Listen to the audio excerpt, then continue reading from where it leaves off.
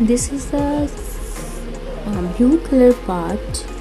Blue color part is called as cerebrum part.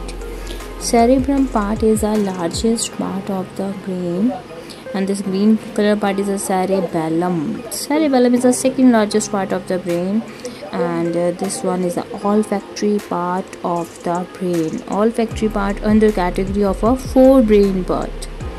So this one is a midbrain. So white color part is a midbrain, because brain have a white matter inside. It's a medullary part. And this one is a thalamus, and this one is a hypothalamus. Here a gland is situated. The name of a gland is a pituitary gland. This one is a hypothalamus. Here a gland is situated. Name is a pituitary gland. This one is a P-shaped gland. This one is a hypothalamus. And this one is a pituitary gland.